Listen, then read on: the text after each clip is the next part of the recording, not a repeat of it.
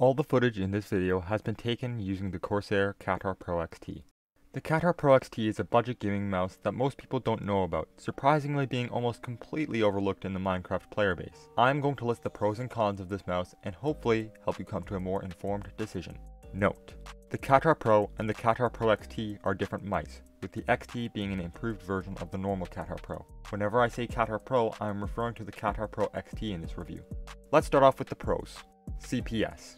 The Katar Pro is able to reach high CPS very easily. When I got the software, there was a firmware update that was supposed to fix the double click, but I refused it, and now it double clicks a ton. Cable. The cable on this mouse isn't as light and flexible as the paracord cable on the Model O, but it comes pretty close. It is a bit heavier, but it feels more durable. Clicks. The clicks on this mouse are very light, making them very easy to jitter click, and have a lifespan of 50 million clicks. They are a bit mushy, however, and have a bit of post travel. Shape. The shape on this mouse is up to preference, but I personally like the shape, and the positioning of the mouse buttons makes it easy to switch from right click to left click butterfly. Since both mouse buttons are pretty even with each other, it can take a little time to learn how to time your block hits instead of accidentally spamming right and left click, especially with how light the clicks are. DPI. This is not a usual category in my pros section, but the DPI on this mouse, when you download the software, is adjustable by 1 at a time. If you want to fiddle around, you could find your perfect DPI with this. Weight. The Katar Pro weighs in at 73 grams, making it not the lightest mouse, but still a lightweight. Price. The Katar Pro is a very budget mouse, coming in at $29 US or $39 Canadian. Sensor. The sensor on this mouse feels accurate and doesn't spin out or anything, but it does have a higher lift-off distance than most mice, and you can't adjust it in the software.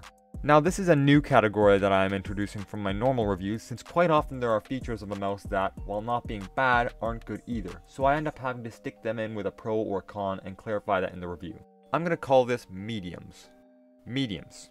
Build quality. The build quality of this mouse is decent, but there is a little bit of rattle when you shake it. Side buttons. The side buttons on this mouse are very accessible and light to actuate, but they feel somewhat flimsy. Now let's move on to the cons. Glide. The glide on this mouse is not very good, but it is serviceable if you don't want to buy new skates. Scroll wheel. The scroll wheel on this mouse has an annoying squeak issue whenever I scroll down with it. That may just be my copy though. Surface. The surface on this mouse is not good for drag clicking and the buttons aren't very long, but if you don't care about drag clicking, this shouldn't be a problem for you. RGB. The RGB on the Katar Pro is very lacking, only lighting up a thin strip around the scroll wheel. If RGB is very important to you, this mouse probably won't cut it. Overall, I think this mouse is a great mouse for the price, and I have been maining it for quite a long time now over my Model O. If this review helped you, subscribing would help me out a lot. That's all, ladies and gentlemen. Runaway Voyager on another voyage. Butterfly click.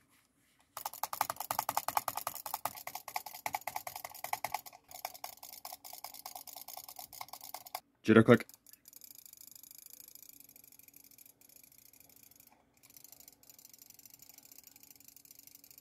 Drag click. Yeah, you can't really get anywhere there. And you can kind of short drag it, but